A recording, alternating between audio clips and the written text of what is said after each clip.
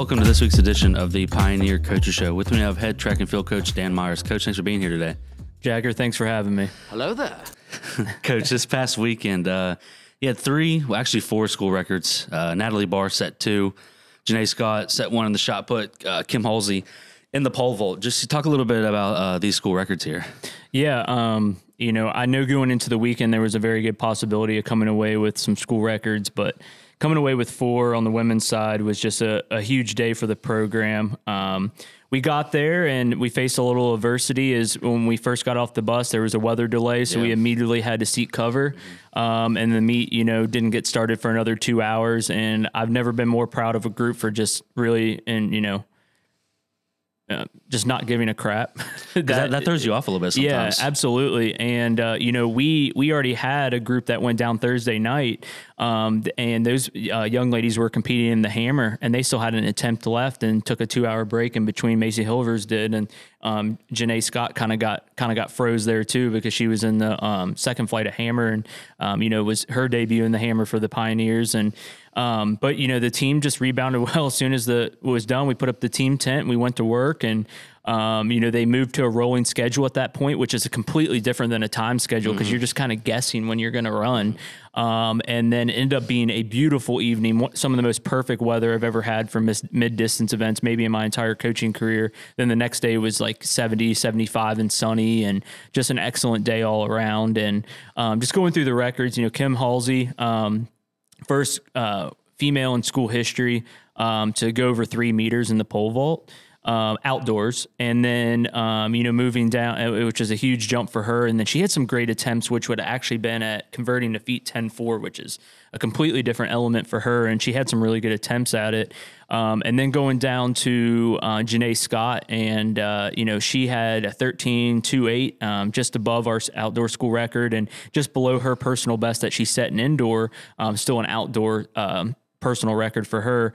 And just the type of competitor she is. She came over and we were like, got the record, and she's like, that's not what I came here to do. And the records are kind of meaningless to her in a good way, just because she wants to keep pushing her to her best. And I have to go back and look at an all-time list, but that probably was like the 3rd or 4th best discus performance that we've ever had on the women's side. So she's gonna knock that one off. It's just time will tell when that is going to happen. And she had a pretty good meet overall, just in all the throws opening up and with a lot of room to grow. And then of course Natalie Barr, going from 5:03 was Alyssa Woods had that record, who's a Nicholas County graduate, and to go to another Nicholas County graduate. And I would say that along the process here of Natalie's freshman year, and I got to coach Alyssa kind of on her way out, and she's one of Natalie's biggest fans, and to get a text from her and kind of going through that was pretty cool as a coach, to kind of,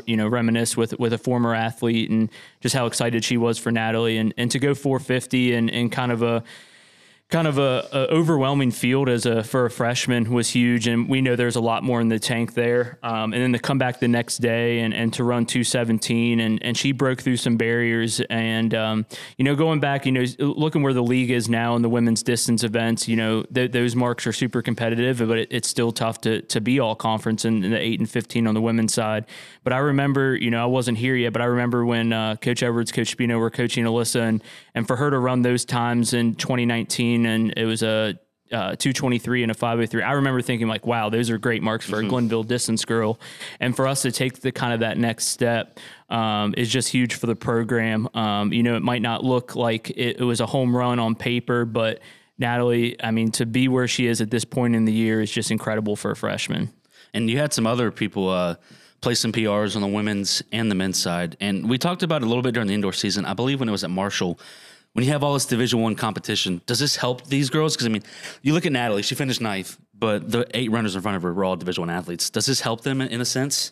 I think, not to call out some of the girls and guys on our team, but I think some of them are kind of clueless when it comes to it, which is kind of good until they see obviously like a Marshall, because Marshall raced their most of their full group there, and then like a Clemson or Wake Forest. I think outside of that, they kind of lose focus on it in a good way. Yeah. But I do think that it provides everyone a fair chance to run a great time in every single heat, no matter where you're at, how they set up these meets. So I think that's big. And then along with just seeing a lot of great athletes compete, I think that it helps them understand the level that they're at and the level they can be at. So I think it definitely helps from a confidence perspective, and it allows us to bring out our best. And then coming into this week, you go to West Virginia, another place where it's simply just track and field complex. What are your expectations there? I mean, you're coming off a big week at Charlotte. Well, I'm excited to kind of get some people back into the fold that we didn't take to Charlotte. Friday will just be hammer. So it'll be just a hammer day only. And Saturday we'll take our full group up on the bus to WU. And, there's some key races there that I think that could be huge, especially if WU kind of puts in some of their it's pretty early for Division I distance runners to be running, just because of kind of where their season is. But I think they'll have some girls in there trying to shake off the rust coming off of indoor.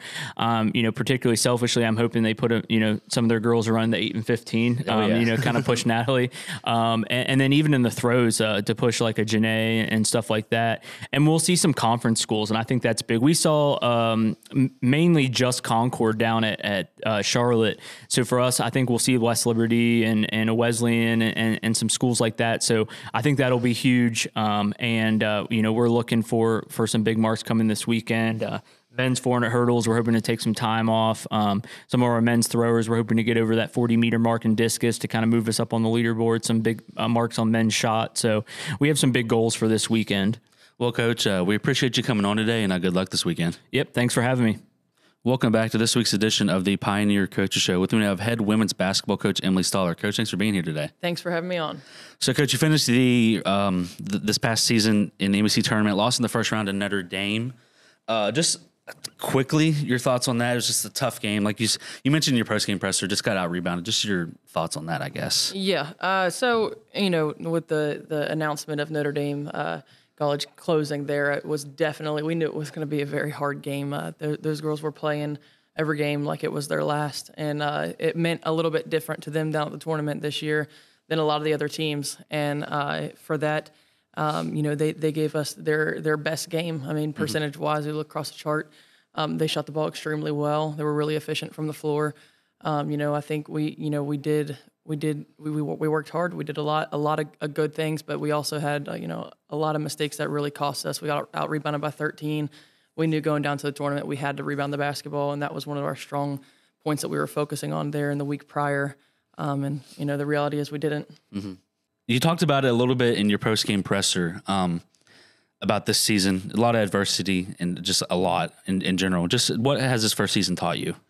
It taught me that, to work through adversity, and rely on my coaching staff throughout. And we encountered a lot of different issues throughout the entire year that, it was our first time handling it, my first time handling it alone, and my first time handling it, leaning on my coaching staff throughout. Really props to the group of girls that we had this year.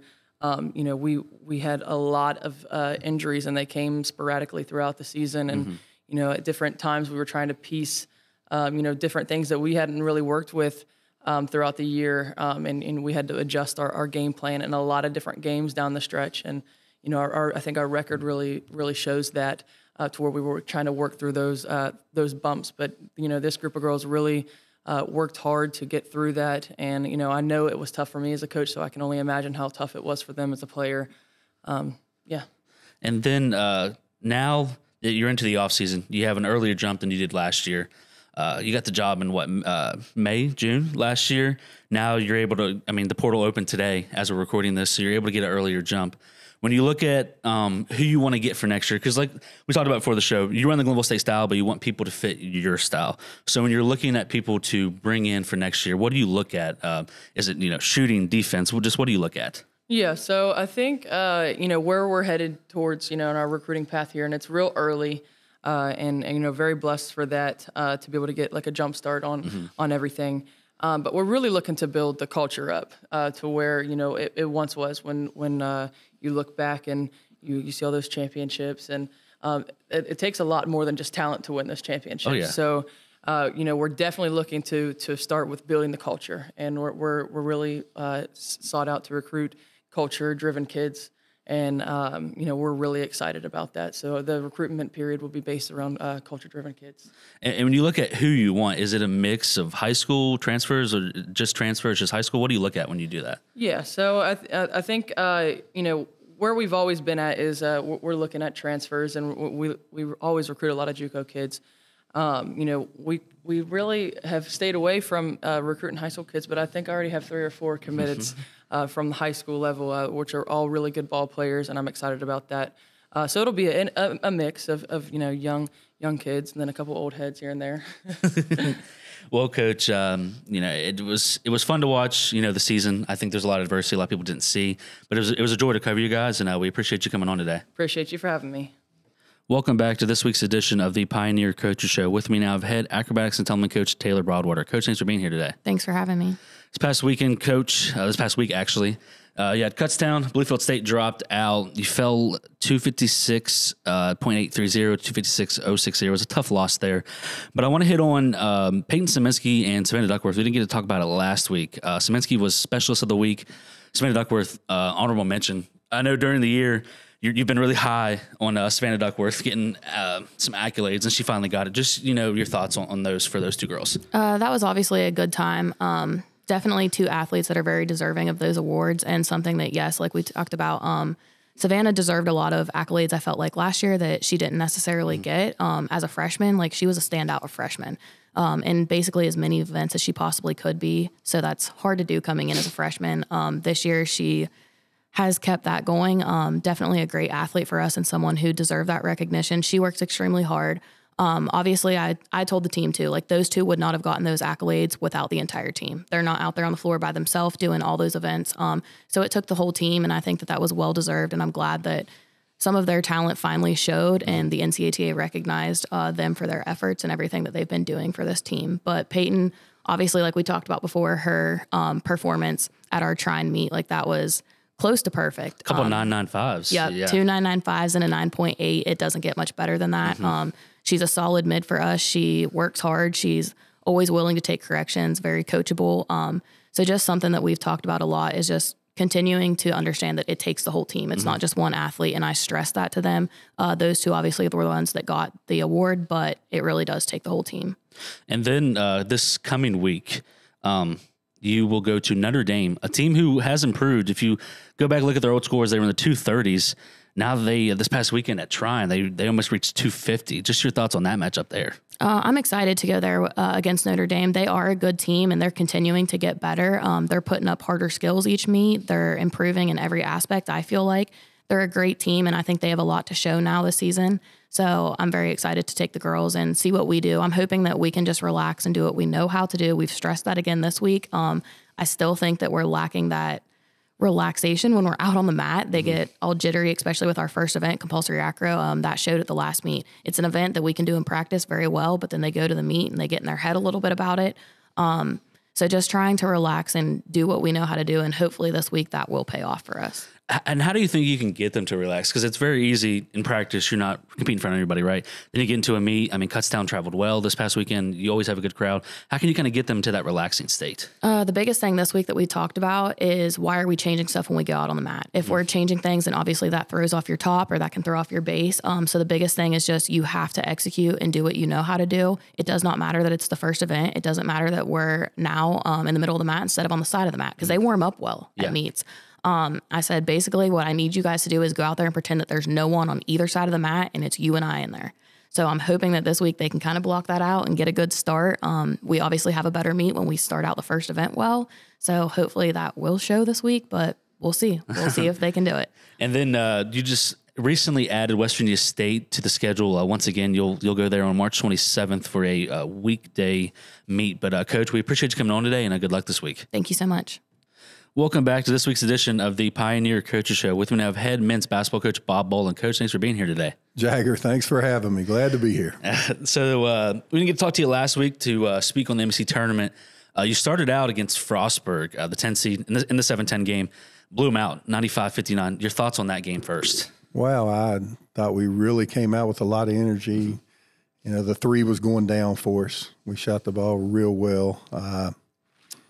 it's kind of a blur being a few days ago, but just was real happy with how we played. A couple of seniors that stood out. I thought Turbo really played well. James Franklin made some shots. Just to mention those guys, and we were just really clicking on all cylinders, and it was a great win.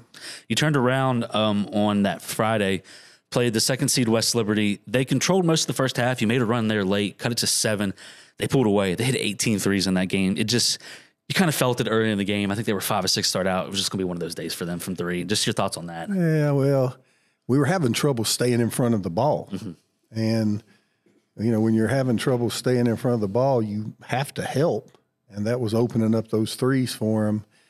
And, they were knocking them down. And if you look at it, they hit 12 the first half and a couple to start the second half. I think they only hit 6 in the second half, so they cut it in half. Yeah, but you look up there, and we were still only down 72 to 65. Mm-hmm. And we were and had the ball. Mm-hmm.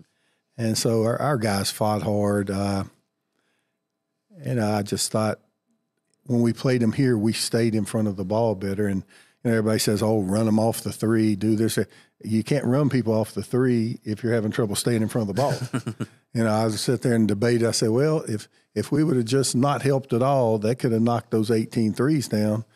But instead of having all those 2s, how many more 2s would they have had if we wouldn't have been helping against the layup? Exactly. And I thought they do a great job of dribble penetration. And, when Charleston played them, they stayed in front of the ball. So they didn't have to help, and they really limited those threes. But I was proud of the effort of our guys. Thought Trevor had a big game. He's done great things. And Rygad really stepped up, went 6 for 6, and made some big shots during our run the second half. Yeah, he was crucial in that run. I think he had 8 or 10 straight points during that run. Yeah. Then I thought we missed him once. I think it may have been 72-65. I thought we had him again. But I thought our guys competed, played hard, represented the university well, so I was very pleased with them. And that ended the season. I just wanted to ask you, because you talked about it a little bit in your post-game presser, just your thoughts on your first season back. I mean, it had been a minute since you've been a head coach, and it's your first year in the MEC, just how that went for you. I enjoyed a lot of things about it. It was a little bit more difficult than I suspected, trying to blend guys that you didn't recruit in with guys you did recruit. I thought that was a little bit more difficult than I expected, but all in all, I thought our guys had great attitudes. They worked hard, and we kept getting better. If you look at that first week of the season, how badly that started, but then you look Gannon. Number one team in the region. Yeah. So, they ended up having a pretty good year. Yeah, pretty good. Yeah, but somebody said it was the second most wins Glenville's had in the last 9 years. Yeah, I remember talking about that. Yeah, so that's, we won 114, and I'm sure that's disappointing to our players, because I think that we thought we would have a better year, but a lot of positives happened from that first year, and it's something we can build on, and I'm looking forward to the future. Yeah, because you spoke in your post-game presser, too, about, you had Rye and Trevor up there and talk about this is what college basketball is about. Guys like Trevor, guys like Gus, Turbo, seniors, just a little bit on those guys. Oh, I'll tell you, Turbo had a terrific year, second-team all-conference. Gus really played well late in the year when his minutes went up, and I thought he did a great job for us. Trevor was solid. Early in the year, he wasn't playing much, and he was always the same guy, the same team guy.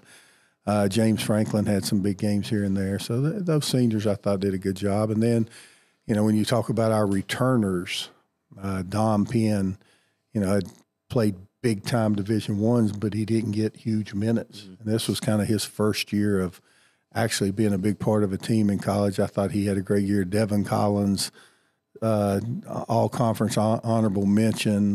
Was real pleased with the year he had. Rygad. Really came on late in the year. Oh, yeah. Just his toughness and those kind of things really helped us. Prince coming in here, second semester was a big help, and I think I'm leaving one out of our returners. So Corey Bolen, redshirted. He can really shoot the ball. He'll be back next year. So, looking forward to having those back. And Jordan Holmes got better, every day in practice. He's been in the gym a lot, too. I see him out here all the time now. Oh, yeah. He's a hard worker, and we'll have 7 or 8 coming back from last year, and we'll go out and recruit and, look to be a force next year in this conference. Yeah, because I wanted to ask you about, it's changed a lot since you were last the head coach with the transfer portal and all that. Just when you look into recruiting, how does that philosophy work out for you when it comes to recruiting now with high school kids and the transfer portal? Because portal gets you quick fixes. High school guys are more of, developmental guys. Just how's that work for you? Yeah, are they? I mean, when you think about it, really, I was talking to one of my coaching friends who recruited some really good high school players, and now 2 years later they have 5 Division I offers. I mean, so it's different. It's kind of a year-to-year thing now. And I think a lot of the older coaches, I mean, look at Nick Saban. He said, hey, forget this, the NIL. He said, I don't want to. And a lot of them just say, hey, I don't want to deal with this. At this level, you're not dealing with the NIL so much. But it's different. And, kids can leave. And, most of the time it's mutual. When a kid comes and wants to leave, you're probably thinking it's probably better for him. And most of the time it's mutual. But you will have those other times. And I think that's more when you get a really good freshman, because I think now you can get better freshmen because the Division I's are waiting on the portal and see who lands where. But I think we have to have a mixture of high school, junior college, and the portal. And we are aggressively working all 3 of those right now. And we're going to put a great team together next year. There's not a doubt in my mind. Well, Coach, it was a pleasure covering you guys all year. I enjoyed every second of it, but we appreciate you coming on today. Oh, I'm glad to be here, and go Pioneers. Welcome back to this week's edition of the Pioneer Coaches Show. With me now, I have head baseball coach Jimmy Mullins. Coach, thanks for being here today. Thank you for having me. Coach, this past weekend, won 3 out of 4 against Northern Division, Fairmont State and Frostburg State. Started out with Fairmont on Saturday, swept them in the doubleheader, 8-3 in the first one, 6-3 in the second. Just your thoughts on those 2 wins. Yeah, it was definitely great to get out to a good start to conference play. Every game is a playoff game from here on out for us. But Julian Minaya gave us another great start there on game 1. And Diego Tamariz gave us a good start on game 2. And he was able to locate his fastball. He's been working really, really hard on his command. He knows how important it is to be able to locate his fastball and command the strike zone. And they both looked great and gave us good starts. Offensively, our approach has been improving and able to do some little things and swinging at the right pitches and the right situations, and we were able to really do some things on the bases too. There was a pop-up to the shortstop that we tagged up on from third and scored, and just little tiny things that really got the momentum on our side, and seems like we kept it for most of that day Saturday. And then you turned around on Sunday, got one against Frostburg, the Northern Division favorite to start out the year. You started out with a 5-2 victory in the first game, fell in the second one 9-4. But first in that opening victory, Austin Korn went 6 innings, gave you really good 6 innings. I think that something that he really needed as a player with the injury battle he's had and not being able to pitch a lot of innings. Just your thoughts on that victory. Yeah, it was definitely awesome to get him back and get a good quality start. His command wasn't all there early in the counts. He fell behind quite a few batters, 2-0, 2-1, 3-0. But he was able to get them to swing at pitches that they normally wouldn't swing at because, his stuff is good. And he was able to get up there around 80-something pitches, which is great. He was still feeling good, which is a good sign. Just being able to have him back really helps us. As we know, we were short a little bit for a few weeks, but he having a good quality start is good for his mentals, and it's also good for the team because we know that we got our guys back and we're able to battle, and being able to go on the road and beat the Northern Division favorite at their place when the conditions aren't that great is really good for us. And then Fabian Escalante was 8-16 this weekend, batted .500 with 6 RBIs, 3 doubles, I believe. Just speak on his performance, just how good he's been so far. Yeah, he's been starting the year really, really good and really hot, but he's very consistent in his preparation. He doesn't get outside too much and experiment with things that he's not real comfortable with, which isn't a bad thing for a guy like him because he understands his swing. He understands what he needs to do. He understands how the other team is going to pitch him. And, he trains and prepares for that. And I also got to give him credit. I mean, he's a really good hitting coach for us. I mean, he really helps connect with the rest of our hitters. You know, after the trip down south, he ran his own hitters meeting with the guys and just talked about some of the approaches that need to change. And it's so important, at least in the game of baseball, to have guys on the field who are players who are like an extension of the head coach and the coaching staff, to give the same message, be on the same page, and demand things from the ground level from players. And him being able to do that, you know, he did the same thing last year too, but it's just a little bigger capacity here. But him being able to do that immediately impacted us, and I'm grateful for him. He's a great leader. If he wants to coach baseball, he'd be a great baseball coach. But right now, we just want him to keep catching barrels and driving in runs and doing things for us. And that's obviously helped because, like you mentioned, the past couple of weeks, Mason Lohr, his average has jumped in the 300s. Zach Morris has improved. It helps him as well, too, because it gives him guys around him that can swing the bat as well. But looking towards this weekend, you host Salem and Notre Dame. Salem won't count for a Mountain East win or a Mountain East game. Notre Dame will. How does these opening weekend wins, help carry the momentum over to this coming weekend? Because like you said, every game's a playoff game. It's just so important. Yeah, for sure. And just going back to what you said about Mason and Zach Morris, things like that. So 7-inning baseball games are much different than 9-inning games. It gets late early, they say, in the 7-inning game. So when we're in the 3rd inning, it's almost like being in the 5th, 6th inning of a 9-inning game. And for that reason, we bat Fabian oftentimes in the 3-hole as opposed to the 4-hole where he may more traditionally play in a 9-inning game. That allows him to get an extra at-bat. Throughout the game, statistically, they get 1.3 more at-bats a game in the 3-hole than the 4-hole. Also, it ensures he's going to hit in the 1st inning. And once we moved him to the 3-hole and Lohr being productive in the leadoff spot, very often in the 1st inning we've been able to hit with a runner in scoring position and have Fabian and Zach Morris both up, at least with a chance we get one hit to score a run there. Yeah, early. Between the two of them early. Mm-hmm. And Adam Bright, as a freshman, moving into the 2-hole there, really, really helps us. He's even-keeled. He's got great baseball IQ, and he's tough. Having Mason Lohr, we know how tough he is, and then a tough Adam Bright right behind him, and Adam's able to bunt the ball around. He's able to hit and run, and he's able to swing at the pitches he should swing at. And when Mason gets on base, we're almost automatic getting him to 2nd or 3rd, either with a bunt or with a productive at-bat. And again, then Fabian and Zach Morris get the hit. But having those guys be productive around them definitely helps. And we got to get it going a little bit at the bottom of our lineup. But what we've done well there is being able to use the bunt game. We ran a squeeze here against Frostburg. We ran a squeeze with Zach Morris, but he's our best bunter. He takes it serious during practice, and everything matters. But the bottom of our order, we've been hitting and running more, bunting our ball around and moving runners, and all that stuff helps because it's not as much pressure on Fabian and Zach Morris to have to score a run with one swing. And that helps us. And hopefully, we can carry that on to the next weekend as well. Like you said, we play Salem on Saturday, doubleheader, and then, again, conference games on Sunday versus Notre Dame. And hopefully we can have a good weekend there and continue towards trying to get into the tournament.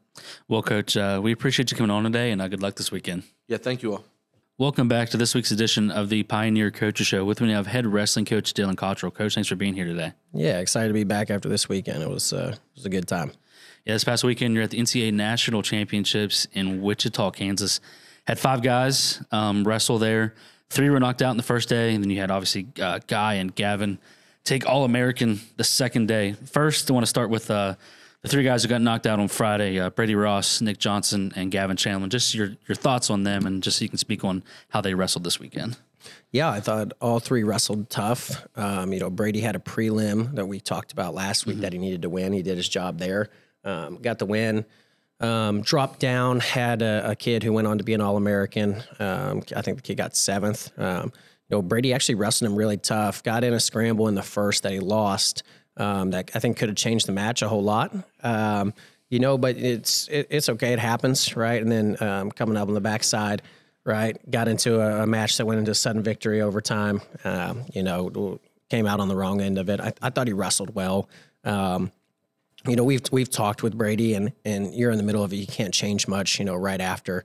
We're telling him, hey, great season. We're proud of you, right? Do you want to get better, right? And here's X, Y, and Z that you have to do over summer, right, to get better. And Brady has a lot of talent in places that other people don't, and he's a style matchup, a bad style matchup for a lot of people because of that. But on the other end of it, he has certain things that he knows he has to get better at, right? And it's not always fun to do the things that you're not very good at, and he knows that, and he'll work on it. And the position of getting to the legs consistently for him, right, is a big problem. And if he fixes that, right, it's sky's the limit. He almost beats an All-American wrestling at, where pretty much we're, a one-trick pony on our feet, right? And it's a really good trick. He's really good at scrambling and making guys work, right? But we have to be able to get to the legs. And, we're going to work on that with him, right? When he's back and in the summer and everything like that. And he's going to get a lot better. But, I was proud of him. He started at 84 on the year, went down to 74, right? And then we had some stuff with the team, and then he goes all the way down to 65. So a kid who, you ask a lot out of him, and he says yes and goes and gets it done. And I thought he did a really good job with controlling his weight and getting used to that weight class at the end of the year. So I was really proud of him, and then Gavin Shamlin, we talked about it and how awesome it was. He's been with me since we started the program, right? And he's been a huge part of the program, an amazing kid, comes from an amazing family. And he wrestled really hard, right? He was right there with the kid who got 5th in the first round, and, pushing him. And, you get to the second round, the score is a little lopsided compared to how close the match was, right? We had to go and try stuff at the end. I can't say enough about, how tough Gavin is and how much better he's got here. He's going to do some great things in his life. Doesn't really matter what it is. His story is awesome to just kind of see where he came from when he came in to all the way now, making it as a national qualifier. I know that these guys wanted to All-American, right? They wanted to go out, and that's fine, right? Like that is a great thing, and I'm glad they're disappointed because that means that they gave a crap, right? Oh, yeah. At the end of the day, it's a wrestling match, right? These kids are going to go and when they leave us, they're going to do great things because they're great people. I know, awesome for him. Awesome he got to experience it. I know it's not what he wanted, right? And it's not what we wanted, but it's okay, right? We'll move forward, and it's not going to change who Gavin is. And then we talked a little bit about Nick Johnson before this. In all honesty, I'm not giving excuses. He had a pretty tough draw. And it happens sometimes, right? There's everybody. Yeah, number one wrestler in the country. There's always someone that gets the crappy draw, right? And so, had to be him this time. Yeah, and he's there's 8 guys that are seeded, right? And then they seed 9, 10 as replacements if one of the 8 go out. Nick was the 9, right? And so instead of being seeded and put in an advantageous position, the other 10 guys in the bracket, they're just filled in, right? Well, he's the next highest guy, and he gets put with the 1 seed, who's a 2-time returning national champ.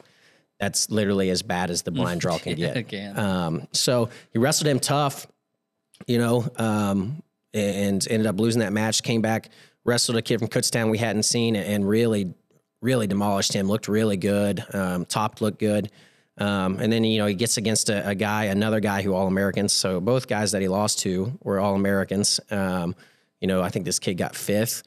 And he wrestled him tough. We talked a little bit. He's only been here for 2 months, right? It's hard to be in amazing, amazing shape in 2 months. And I think that one was a position where you ran into a guy who was in really, really good shape, and he kind of wore on us a little bit late in the match. But Nick had a really good shot early. They got in a scramble, and kid locked up a cradle and a go behind, and Nick kind of scrambled through it, took him to his back.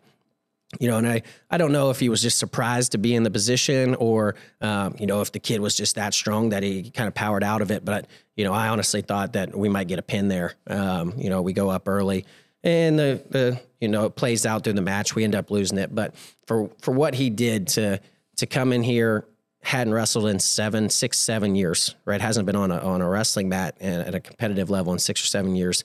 Comes in, practices for 2 months, makes the NCAA tournament, right? And is seconds, right? You get the pin. He's seconds away from being an All-American, right?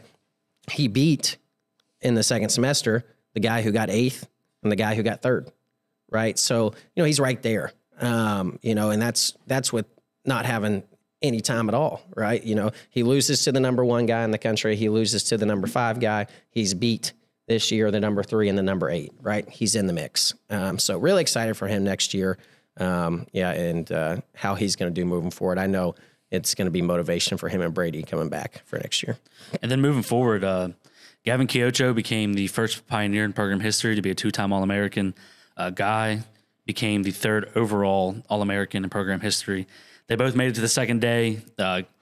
Guy wrestled to a 3rd-place finish. Gavin got 2nd. I know it's not what he wanted, defending national champion. Still, though, a great season for those guys. Just to talk a little bit about that. Yeah, awesome. What a day for those guys. You know, obviously, I think the only reason why we're talking about this at all is just because it's the simple fact that Gavin won it last year, and then your expectation is he wins all the time, wins all the time, wins all the time. 2nd is still phenomenal, right? National runner-up. You know, if last year didn't happen, and we're sitting here right now, and we're back, and we're saying Gavin Kiocho got 2nd, and Guy Leonardis got 3rd, we're raising the roof. We're so excited. Oh my God! Like, where's this program going? Like, and we're still like that. Don't get me wrong. In a lot of spheres, I think it's just a little bit of a bigger blow because just of what happened last year. And, you know, that's not fair because what an amazing season, right? For both of them. I agree. And an amazing tournament. I mean, you know, at the end of the day, guy comes in, he's seeded 5th, right? He takes 3rd, out wrestles his seed, beats 3 guys in the tournament that he'd lost to this year, right? He, in the quarters, he wrestles Devin Bear. We lost to him 8-6. At Midwest, we beat him 8-6 to be an All-American. Right? We lose to the number 1 seed, returning undefeated national champ, drop down. We drop down to a guy that we've lost to twice, right? Got pinned by him at Midwest in a scramble. Goes out, beats him 5-1, pretty convincing, looks great. Okay, now you're wrestling for 3rd and 4th. All right, who do you got? The kid who you lost to 7-1 last weekend in the regional finals. What does he do? Beats him 8-1. Right, completely switches the score, almost majors him. Guy did such a good job on getting to some different shots that he hasn't got to all year. And then the main thing was, and it's not that he's a bad finisher, right? But he's been in some situations where he's lost matches, right? Because the one time he got to a leg, he didn't finish. All 3 of those matches, right? The same single leg that we'd been having trouble with finishing, he finishes it. And it's something that we've continued to go over in the practice room, which is awesome. That means that he's taken, you know, what we're teaching him and being able to apply it. You know, both of those dudes are such good dudes, and it's awesome. It's awesome to see it happen for him and then put it together. You know, and then you look at Gavin's. He was the 3 seed. He out-wrestled his seed too, right? You know, yes, we wanted a national title, and you know. Little things here and there in the bracket, and I'm not going to get into them, could have changed things, but Gavin wrestled his butt off. He looked good. He actually tweaked his knee up pretty good in his quarterfinals match, right? Some MCL issues that, you know, me as a coach internally, I was kind of worried about, right? Gavin's never hurt, right? I don't think he's been hurt the 3 years he's been here at all. So how's he going to respond? Right? He's got to wrestle in the national semis tomorrow after he tweaks this. How's he going to be? How tight's it going to get overnight? Didn't say a word. Didn't say a word. Just how he is. Taped it up, went out there, you know, beat the dude, you know, majored the dude 9-1 in the semis, looked golden, wrestled well in the finals, right? The guy is really, really good, and he's a stylist. He's a stylistic matchup, a bad matchup for Gavin, right? But you know, I was talking with Coach Skiles actually on the way in, and he was like, no, it's crazy that kid was undefeated and he'd never made the national tournament before. And I was like, whoa. That kid didn't make the national tournament before because he's been wrestling Division I for the last 3 years. He was ranked 17th in the whole country, Division I last year, and was 18-1 in Division I when he lost his wrestle off in his starting position, right? So that like shows you how good he was and how good of a team he was on before. He was 18-1 and 17th in the country. Division I last year. He would have made the NCAA tournament at Division I, right? He loses his spot, right? And he decides to go wrestle, right? And so, you know, I don't think a lot of people know how good that kid is. He might be one of the best or most talented kid in all of Division II, right? Not just in Gavin's weight class. Gavin's weight class was tough. right? 133 was a ringer from 1 through 8. I mean, the returning national runner-up who Gavin beat last year, guess what happened to him? He went 0-2. That tells you right there in how this bracket. tough it was. 0-2 in the bracket, right? Returning national finals, number 2 seed, right? 0-2. It was tough, right? And Gavin wrestled really well through it, got back again. I mean, here's the thing, right? You're looking up on the board, it's showing this year's Division II people going in the Hall of Fame, right? If Gavin has another year remotely close to what he did this year, he's going to be in the NCAA Hall of Fame, Division II, right? 100%. Like a Hall of Fame athlete, he's going to be in it. The NCAA Division II Wrestling Hall of Fame if he continues to do what he did. He's an amazing kid. You know, he does everything right. He works his butt off, and he's super, super talented, right? And we're excited to have him, him and Guy back for another year. You know, I just did the calculations on everybody and what they return, and that's not counting, the recruits you're bringing in, all that. It's just who's returning, what, and how many points, and we're sitting at 8th, right, for next year on returning points. So you're coming back looking at a top 10, and that's not counting, some of the guys we've talked about before, kind of off here, and how excited we are for them. So we are going to be really, really good next year, and I'm excited for it. Like I said, I got a job to do over the next 2 months in recruiting. But if I can get it done, which, I got to, these guys get it done, I can't drop the ball, right? So I got to get it done, and I got to put really good talent around them and help them not only to just be able to go there and say, all right, well, I'm going to win an individual national title, but hey, we're going to win it as a team. Yep. Because I'm glad you brought that up, because I wanted to ask you about that. You bring 4 of your 5 guys that qualified for the national championships return. You talked about transfers, recruits, and all that. I just wanted to pick your brain about your philosophy for this summer, because you said it's a very busy 2 months for you coming in. And I'm glad you brought up the team national title, because you won a conference championship. I know you always talk about individual championships, but I mean, you're on the cusp of, you bring in more guys. I mean, you have a chance at winning the national title as a team. Just, your philosophy, I guess, for this coming up off season for recruiting. Here in 2 months, I can probably tell you, right, really where I think we're at. If we get some of the guys that are coming in, right, for visits and for our other stuff, and, even if we don't, we still have so much talent. I believe 100% we can be here 365 from now talking about winning a national championship. I think we have that much talent, right? And if I know anything from this year is that our team's going to work for it, right? This has been the hardest working team I've had in the 4 years I've been here. And, again, we've said it multiple times, maybe not the most talented team I've had in the 4 years I was here, but it didn't really matter, right? Because of just how hard they worked and the way they wrestled, right? And the way that they put it on the line every single time, and they weren't nervous. They just went out there and let it fly. So, that's not something I'm going to be worried about. We bring the talent in, right? The hard work's going to happen. Really good things are coming our way. So, it's motivation. You walk past the national championship banner out there from basketball every day. You see it. Our guys see it, right? We're going to have a banner up for our conference. It's exciting. It is exciting. There's lots of things that can happen in a year, right? Good and bad. So that's something you always have to keep in the back of your head. But yeah, is it a possibility that next year, we're the 2025 NCAA national champs of Division II? 100%. Right. There really is. I've not been able to say that as a coach in my career here yet and mean it, right? Because it's not been the truth. Next year, it's a possibility, right? And so we got a lot of work to do, but they'll do it, right? I know that, and hopefully next year we're really excited about individual national champs and a team national championship, and bringing the second one, in history of the team back here to Glenville. That'd be awesome. Well, Coach, like I told all the other coaches, it was amazing covering you guys all year. It was just fun to watch all season long. But we appreciate you coming on today, and congrats on the huge season you had this year. Yeah, thank you guys so much. These have been great. I love doing them, and excited to come back next year, and hopefully it's even crazier. Right, we got a lot more cool stuff to talk about, and new individuals, new faces. Right, also too, to get hyped about for the season and the community. So, yeah, thank you guys for this. It's been awesome. Thanks, Coach. Welcome back to this week's edition of the Pioneer Coaches Show with me. I have head softball coach Sarah Schoon. Coach, thanks for being here today. Thanks for having me. All right, now. So this past weekend, you started off with State in a doubleheader, lost the first one 3-1, came back and won the second one 11-3. First on that first game, you got 7 hits, but it could only get 1 run across. Just your thoughts on that first game.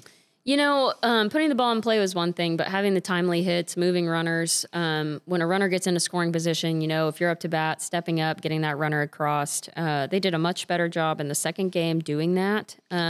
So just moving forward, making sure that we move the runners when they're in scoring position.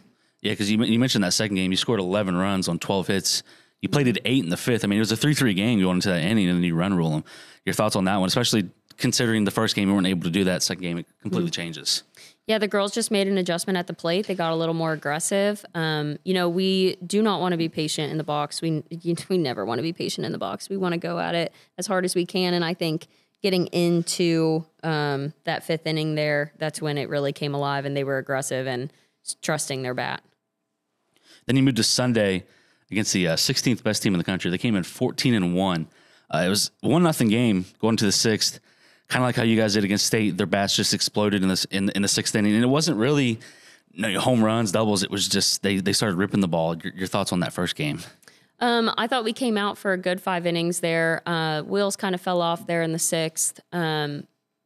You know, it's you're playing a good team and you can't make the little mistakes and you can't let little things, as in not moving runners, not putting the ball in play, striking out, looking, little things like that. You do that against a good team, you know, it's going to come back to get you. Yeah, they'll take full advantage of that. And you look at the last game of the weekend, it was a 3-2 loss in 10 innings. It's a tough loss. It was a 2-0 game. You get production all around from freshmen. Delaney Warnick, Hannah Howe, Megan Stump goes 10 innings. Your thoughts on their performances? Oh my gosh, I'm just I am so proud of them.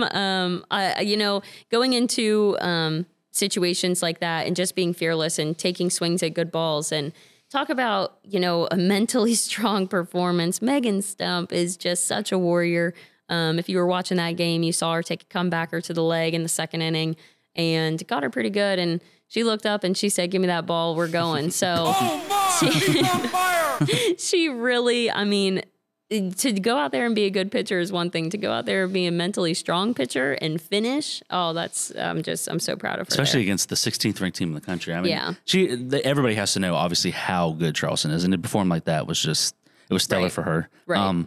Looking at this week, 6 games, it's a little different than the usual schedule. You start out at Concord tomorrow, and then you got Wesleyan and D&E this weekend, teams that were picked in front of you. So a little bit of a challenging week. Just your thoughts on how you think your girls will perform this week. You know, if we go in and we're aggressive and we attack the ball and we move runners, you know, our pitching has been stellar. Our defense is consistent. We just got to go in and we have to attack the ball, you know, taking our hacks and not necessarily waiting for a perfect pitch, because you can make a perfect hit out of a non-perfect pitch. So if you just go in there and you're aggressive, good things should happen. So hopefully we control the ball game and do all the little things right. Well, Coach, we appreciate you coming on today, and good luck this weekend. Thank you so much.